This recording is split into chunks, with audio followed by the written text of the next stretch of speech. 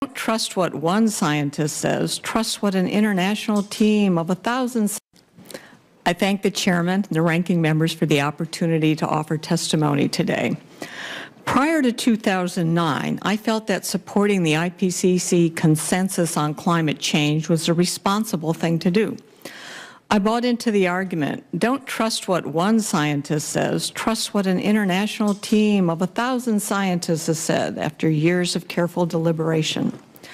That all changed for me in November 2009 following the leaked ClimateGate emails that illustrated the sausage making and even bullying that went into building the consensus. I started speaking out, saying that scientists needed to do better at making the data and supporting information publicly available, being more transparent about how they reach conclusions, doing a better job of assessing uncertainties, and actively engaging with scientists having minority perspectives. The response of my colleagues to this is summed up by the title of a 2010 article in the Scientific American. Climate heretic Judith Curry turns on her colleagues. I came to the growing realization that I had fallen into the trap of groupthink. I had accepted the consensus based on second-order evidence, the assertion that a consensus existed. I began making an independent assessment of topics in climate science that had the most relevance to policy. And what have I concluded from this assessment?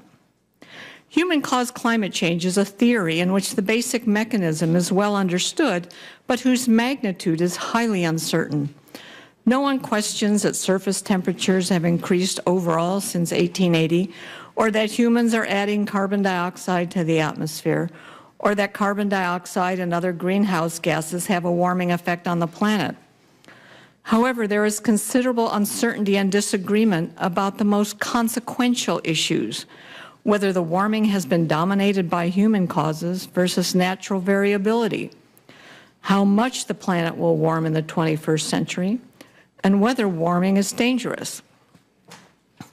The central issue in the scientific debate on climate change is the extent to which the recent and future warming is caused by humans versus natural climate variability. Research effort and funding has focused on understanding human causes of climate change. However, we have been misled in our quest to understand climate change by not paying sufficient attention to natural causes of climate variability, in particular from the sun and from the long-term oscillations in ocean circulations. Why do scientists disagree about climate change? The historical data is sparse and inadequate. There's disagreement about the value of different classes of evidence, notably the value of global climate models. There's disagreement about the appropriate logical framework for linking and assessing the evidence. And scientists disagree over assessments of areas of ambiguity and ignorance. How then and why have climate scientists come to a consensus about a very complex scientific problem that the scientists themselves acknowledge has substantial and fundamental uncertainties? Climate scientists have become entangled in an acrimonious political debate that has polarized the scientific community. As a result of my analyses that challenge IPCC conclusions, I have been called a denier by other climate scientists, and most recently by Senator Sheldon Whitehouse. My motives have been questioned by Representative Grijalva in a recent letter sent to the president of Georgia Tech. There is enormous pressure for climate scientists to conform to the so-called consensus. This pressure comes not only from politicians, but from federal funding agencies, universities, and professional societies, and scientists themselves who are green activists. Reinforcing this consensus are strong monetary, reputational, and authority interests. In this politicized environment, advocating for carbon dioxide emissions reductions is becoming the default, expected position for climate scientists. This advocacy extends to the professional society that publish journals and organize conference.